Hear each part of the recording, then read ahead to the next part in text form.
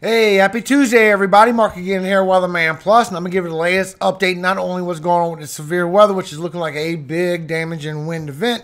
Our next storm coming in, bringing a lot of strong damage and winds as well, plus still bringing feet of snow. But now we got this big cold blast that we got to deal with right after this severe weather. So I'm going to give you all the latest breakdown. Make sure you subscribe. I am all year long. Make sure you share the information, everybody. Hit the like button. Support the video. Thank you so much for your help. Now let's get into your information, because there's a lot of changes on what's going on with this severe weather event. And it's really happening around 10 o'clock tonight. This is Central Time, just so you know.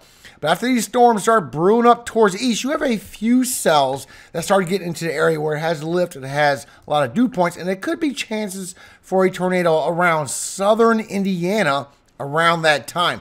You see how it does move further towards southern Ohio as well. You got chances for tornadoes, maybe even nocturnals overnight, but you can't say it's a guarantee. The only thing that looks pretty much like a guarantee is it's going to bring a lot of chances of hail with this, and it is going to turn into a damage and wind event right after that. And it's going towards the east with more damage and winds that way, and the next one coming in from the west coast. So this is stretching into Wednesday also. There's a little bit of a tornado threat for Kentucky and West Virginia as well. And these storms will bring damage and winds towards the northeast. You can see you start getting these little squall lines that appear up, bringing these damage and winds with it. Plus what's coming next. We still have that next storm that's coming in, still taking that higher ridge into Canada, so it's not really going to be affecting a lot of the U.S., but it is coming in for Washington and Oregon, even California, Utah, and Nevada, and it is going to start bringing in some damage and winds on that as well. So I got it on 9 o'clock, right where these storms starts brewing up, so we can see exactly what is going on with this event. And you see the slight risk has stretched out. That's a lot of that's for damage and winds and hail. But you see your chances for your tornadoes, your probability, and you notice there's a big area, and I've been seeing someone show this yesterday where it shows a lot of these significant tornado primers, and it shows it raising up really strong where you're getting tens all over the scale, but there's no storms going through tapping into that. That's all that lift, all them dew points I showed you yesterday. These storms will kick off for northern Illinois, bringing chances for hail with that as well. You can see that is bringing chances for hail in that as that goes into southern Wisconsin for this evening. Does mild down. But once you hit around 9 and 10 o'clock, you get these little discrete cells that's passing through southern Indiana, a little bit of southern Illinois, going into southern Ohio. Those are little discrete cells that you got to watch out for just a few hours. But then you got this big straight line wind damage event that's going to kick in. And this is covering multiple areas as that pushes through to the early morning hours. Then it's going to go to the northeast, and it's going to bring in your damage and wind. Then we got the northwest with the next damage and winds. So I'm going to give you all the latest information I did find for you. Thank you so much for your time, everybody. Now let's get into the video. And you also can see that they are expecting a lot of large hail. This is a 2 inches in diameter. This is literally golf balls that could be coming down with these storms as they go across. I'm seeing a northern side and a southern side. It's not the whole area. But here's your cities and states at risk for the damage and hail threat for today. And the large hail, the golf ball size, is the white line on top. You still got the same area for the damage and wind threat for today. I will go through the winds. Here's your cities and states at risk for today. And you have your tornado threat for today. You still got that 2% and that 5%, what I just showed you. Here's your cities and states at risk. National Weather Service does say scattered strong and severe thunderstorms associated with large hail, some 2 inches in diameter. Damage and gusts and a few tornadoes will be possible from late this afternoon into the evening and overnight from parts of the mid-Mississippi Valley to the Ohio Valley and southern Great Lakes. Now this is what I wanted to show you. When we look at our significant tornado perimeters, it factors in dew points, wind shear, it factors in the best atmosphere to have a potential tornado. You can see it really ramps up, and I'm sure you're going to see a lot of this today. I saw this yesterday. It goes all the way up to a 13 out of 10 scale, bringing a lot of chances for tornadoes, and not just for right here, all the way into Arkansas, all the way into eastern Oklahoma.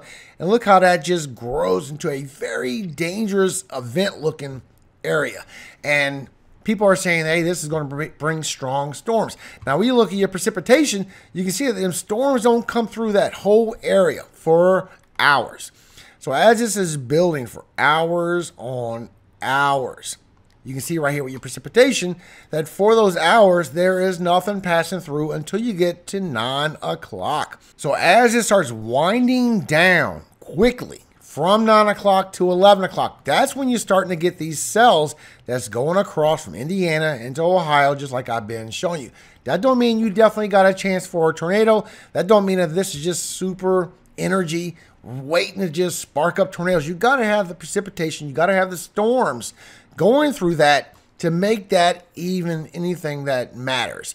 So when you take a good look at that, you'll see there is nothing in that area at that time. So please don't get fooled by this today. A lot of people is going to see this and think it's going to be a big tornado event. It is not. So when we check our updraft helicity, this lets us know how large this hail could actually get. You can see as you're going through the evening, you have some strong cells moving through northern Illinois, bringing you chances for that large hail, for that golf ball size hail. Then it goes off into Michigan. Then you got it coming from southern Missouri, southern Illinois, and those other cells that goes in later tonight, across Indiana and across Ohio. Then it goes into Kentucky for tomorrow for those other cells, bringing chances for tornadoes for that region as well. But it looks like it is stronger for northern Illinois. Chances for large hail. Now you also see here for Wednesday, you do have that chance for that tornado as that moves to the east. So it will be early in the morning, so just be aware you do got some storms that will be moving through.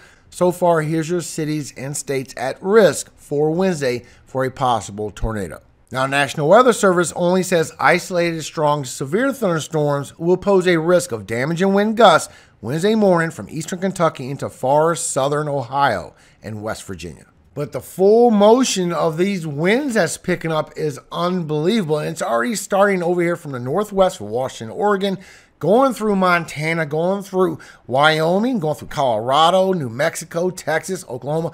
All this yellow is all 50s, I will show you. And it does pick up as it goes out through the northeast, showing that it will get up to that 50, that 60, some higher elevations, even getting up to that 70 miles per hour wind gust as this races down and goes across the central plains and the south central. And you see it from here, it's getting stronger, going all the way towards the eastern side of the lower 48, putting a lot of people in that high 40 to that 50 miles per hour wind gust. And those cells that I showed you for northern Illinois could be bringing a large hail.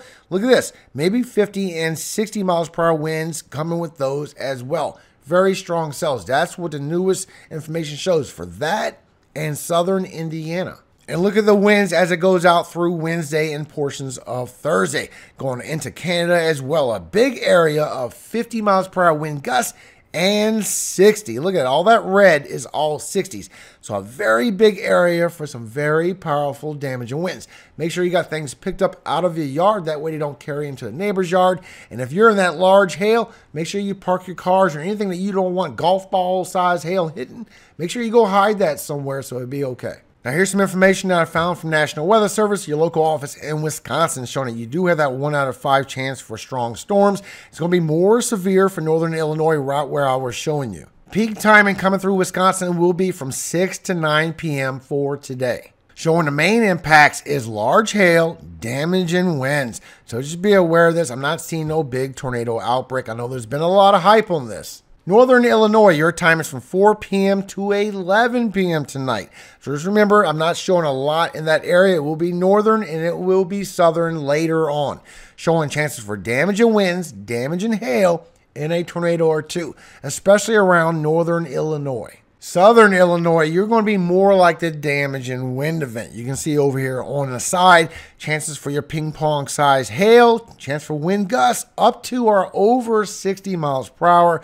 Tornado chances are less, and your flooding just none. Now, these storms will develop in the evening, with some becoming severe. Storms will gradually weaken as it moves east into Indiana after midnight. Now, in Indiana, they are expecting the large hail, the damage and wind gusts, and a possible tornado. I'm showing that possible tornado will be around southern Indiana, but you do have to watch out for all 3 modes.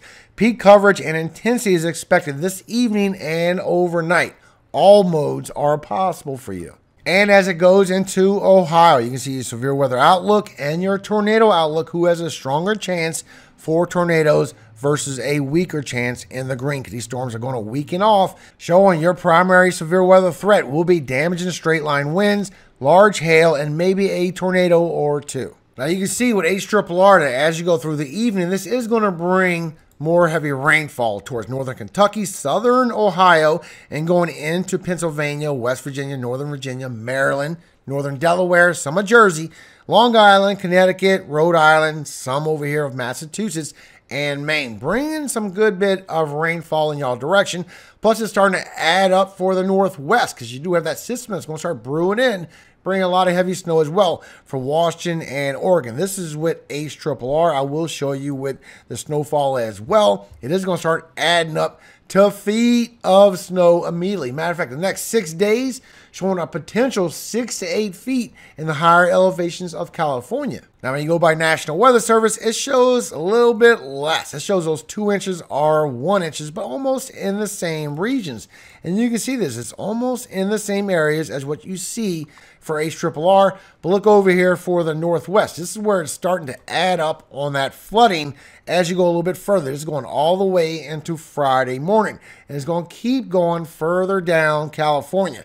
Then when you look at the snowfall ratings on that, look at all this additional snow for Washington, Oregon, California, Idaho, Montana, even some of Wyoming. This is even going into over here by Denver, by Colorado. You actually going to have some thunder snow that's going to be popping up for you as you get your snowfall. And showing for everyone else, you just get a little glaze of snow. You might see it come down. It probably won't even stick. We do have the cold air coming behind it, so you might keep some in your grass, but it's not bringing no big snowstorm to everybody. Always showed maybe northern Michigan and the UP of Michigan going into Canada. That was about it. Other than what's going to happen for Colorado, a little bit of New Mexico, and the Northwest. This is really going to start adding up. Plus, after this storm system moves across, we still got that storm in the south. It's going to bring some storms across the south, along the Gulf Coast. Going to Atlantic, still be a little bit of something. But you got that strong system that's coming in starting Thursday and Friday, bringing a lot of winds and bringing a lot of severe weather towards the West Coast. As this next storm system comes in and brings feet of snow. That is still coming. That has not changed. Matter of fact, when you look at National Weather Service model, it sees all these high winds. And as that next system comes in, look at this. Bringing in that 50, that 60, that 70, even getting up to the 80 miles per hour wind gusts. Bringing a lot of dangerous winds coming with that next system. So far showing for Oregon, Nevada, Northern California, and some of Idaho. This is going to come in even further. Matter of fact, look at the next 6 days. That's all this is 6 days. This cold air coming in with this big trough, bringing all this snowpack. Look at this. This is an amazing amount of snow. Getting feet of snow in all these higher elevations of the Sierra Nevada, the Cascades, the Rocky Mountains. Everyone's getting a lot of snowfall, at least on the western side of the lower 48.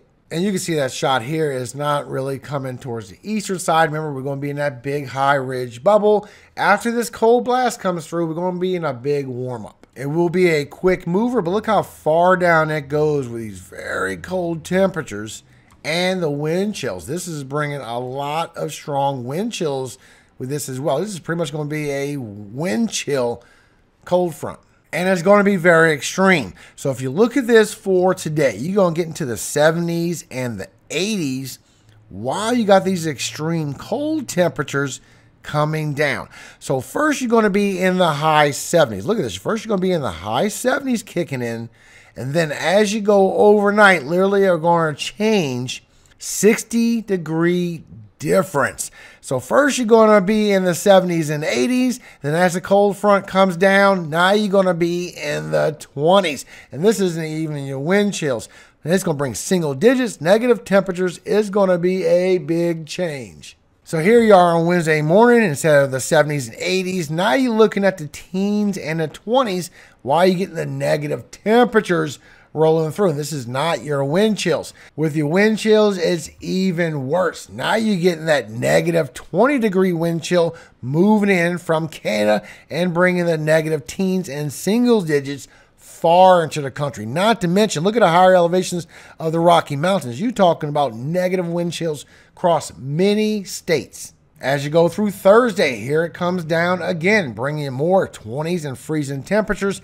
And with your wind chills, look at this. Now it's moving further down towards the southern side of the U.S. You're going to stay warm along the Gulf Coast. You don't have to worry about that. keep your crops going, but everyone else is going to feel this cold blast. And as you go through Friday, it's going to be again for the Ohio Valley and the Northeast.